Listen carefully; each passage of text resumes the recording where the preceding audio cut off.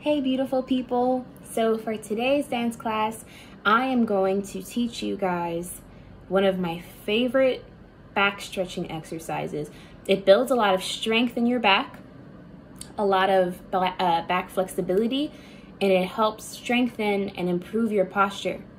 So it's basically a back articulation exercise, and it is harder than it looks. And after you do it a couple times, you are definitely gonna feel sore. But if you do it every day, you will notice a huge difference in your body. Okay, so I'm sitting on my side, okay? So you can see what I'm about to do. So I'm sitting with the bottoms of my feet together, okay? Can you see that? Bottoms of your feet together. You can have them as close in as you want. It's easier to have them farther out if you're not as flexible in your hips. I'm gonna bring them in a little bit closer. Whatever feels most comfortable to you. So I'm gonna stand up nice and tall, okay? I'm gonna make sure my head is in line, the top of my head is in line with my spine. My shoulders are gonna be down and relaxed. So what I'm gonna do, lift it up in this straight position, I'm going to reach forward, keep going forward, and the goal is to keep my back as straight as possible, going all the way down. So you want to go as far as you can to reaching your forehead to your toes, keeping your back straight, okay? So I shouldn't be seeing this, okay? Your back's not straight right here. So here, my back is straight and the top of my neck is reaching, so it should be a straight line, okay? I'm gonna go as far as I possibly can. So notice right here, my back is starting to curve a little bit that way, so that means it's not completely straight. So I'm really gonna elongate, so notice the difference. I'm really stretching out this part of my back to make sure this is straight. And then when I absolutely cannot anymore, that's when I curve down. Whew. That in itself was work just to hold that, you guys. Now that my back worked so hard to stay straight going down, it's curved and rounded here. Now I'm going to go back. Now I'm gonna reach behind my sit bones. So let me scooch up so you guys can see. I'm gonna go back. So now I'm pulling past my butt, okay? And I'm still in this rounded C position.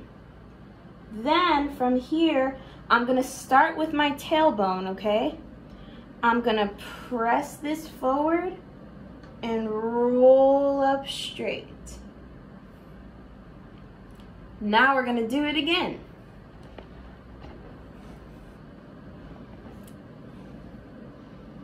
You guys may only be able to get to here your first couple times doing it until before you start to curve, and that's okay. The more flexible and stronger your back gets, the farther you can go, still keeping your back, especially your lower back, straight, okay? But it takes a lot of work, and you have to focus on elongating. Just imagine yourself that your head just keeps reaching and reaching longer and longer.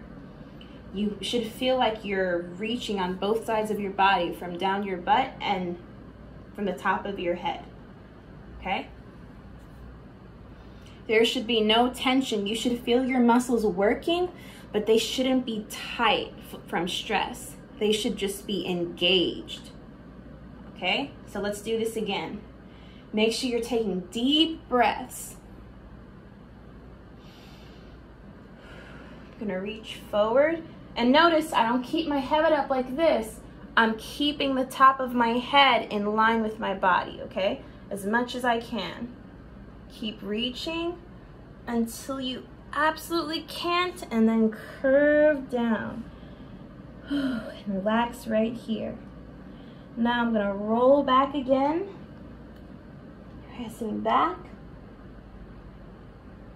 Now I'm gonna start from my bottom and reach up into that straight position. So I'm sitting right on top of my sit bones.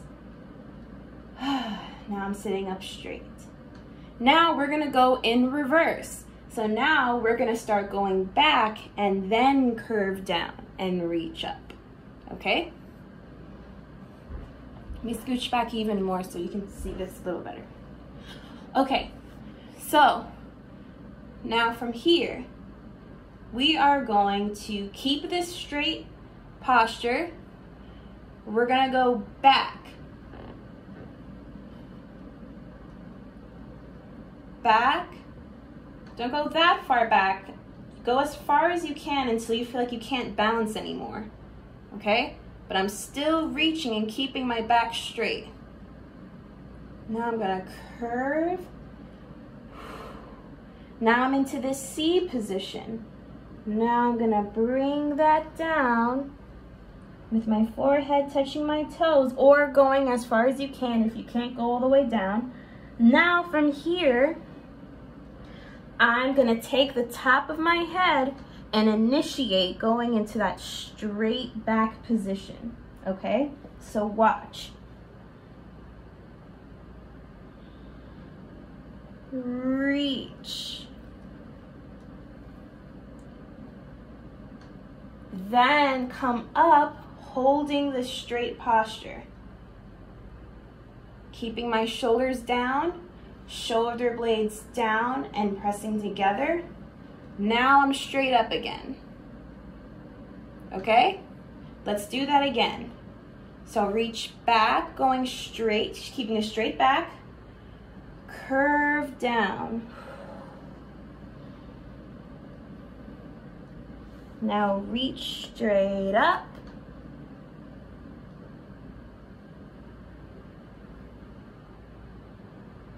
Good. So, I'm sure you guys felt that in your back. You should feel it like in your mid back. If you have lower back problems, you may feel it there a little bit. But that's okay. That means you just need to stretch it a little bit more probably before you do this exercise. Even though this exercise in itself is stretching, but it's not just a stretch. It's actually working your muscles. So it's an actual workout at the same time. So something else I wanted to show you guys.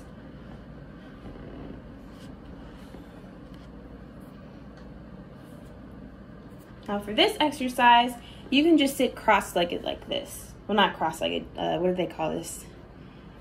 What is this called? Indian style? That's the formal name of it. So, sitting like this, okay?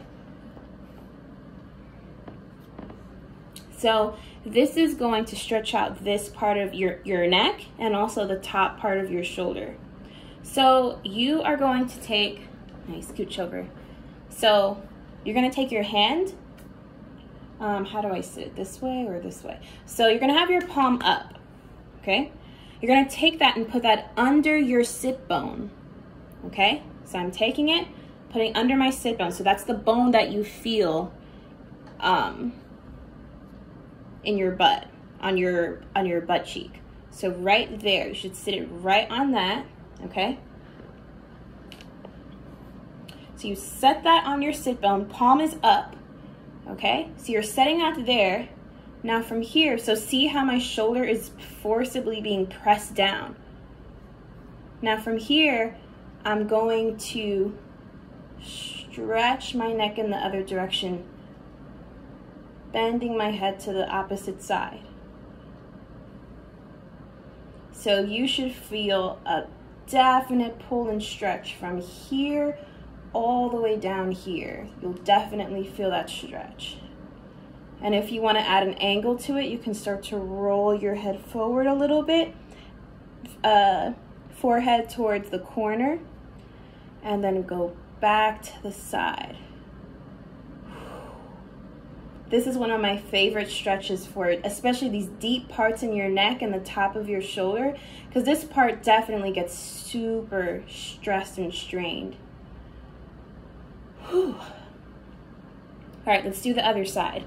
So, palm is up to the ceiling. You're gonna sit on it right there. It's pulling my shoulder down. Now I'm going to reach my head away from it. And take deep breaths.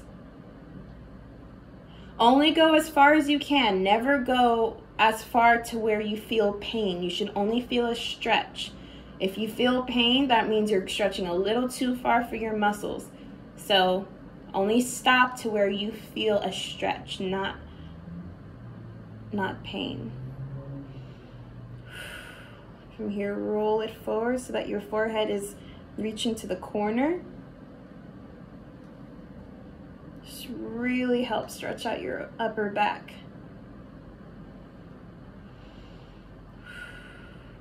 Okay. Whew. That stretch gets me every time. Whew. Okay, you guys. So now you know one of my favorite exercises for your back. I broke it down into some extreme detail because it's super important to learn these stretches correctly.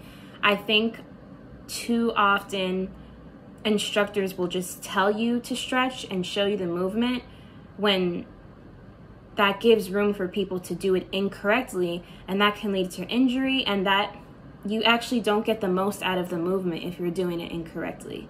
So it's really important to feel it out, pay attention to details, and then that's when you'll start to notice huge improvements in your body. Okay, love you guys.